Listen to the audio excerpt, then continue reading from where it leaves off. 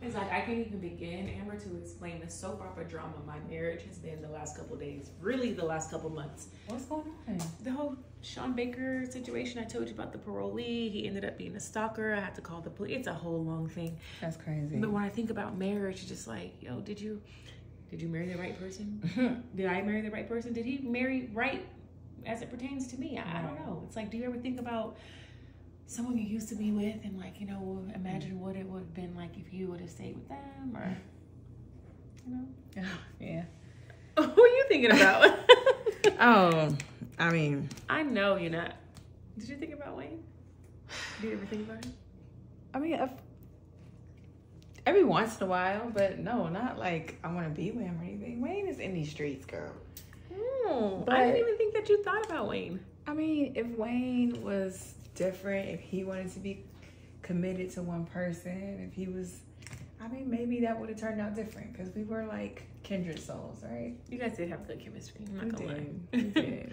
But that's done and over. I am a married woman, and I'm not thinking about him. We are both married for sure. You know, there was a guy that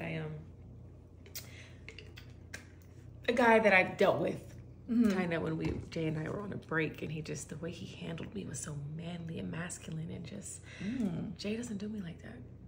So like, this is a big guy, because I know you like the big dudes. He was big for sure. Oh. Yeah, he was big, and he just knew how to handle me. You know, I'm kind of dominant. He just knew how to kind of put me in my place. He made me feel like a small little girl. Don't you wish you could just like build your perfect man? Like take a little bit from this guy, a little bit of you, a little bit of you. Just like build a man.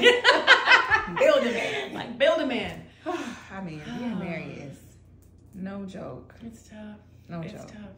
But you know, what God brings together, let no man separate. So obviously we've made the right decisions. That's what they say. That's what they say. Let me see. 1, 2, 3, 4, 5, 6, 7, 8, 9, 10. Maybe this is $3,000.